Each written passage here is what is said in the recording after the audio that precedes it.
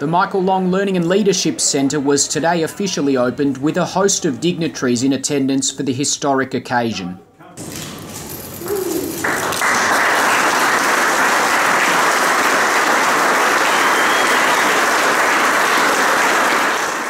Patron Michael Long said establishing the centre had been a rewarding journey and that the centre is the next step in the development of young Territorian footballers. Well, Thunder was the first step for us, and to play the state league and have our own team. I think that was the start of where we are today. It's given our kids, our local kids, our remote kids, an opportunity to play in the state. We play against AFL clubs, Brisbane Lions, Sydney, the Giants. So we've never had this before, and it's been a dream over a long time, and now we're doing that now. And I think with these facilities we can lift the bar and take it to another level.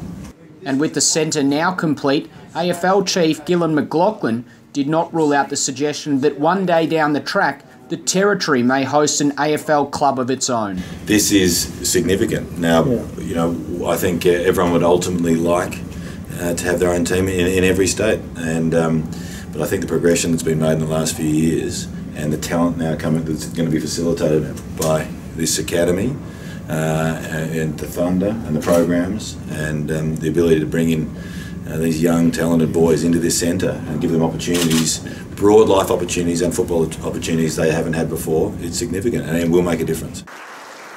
Dave Kennedy for AFL NTV.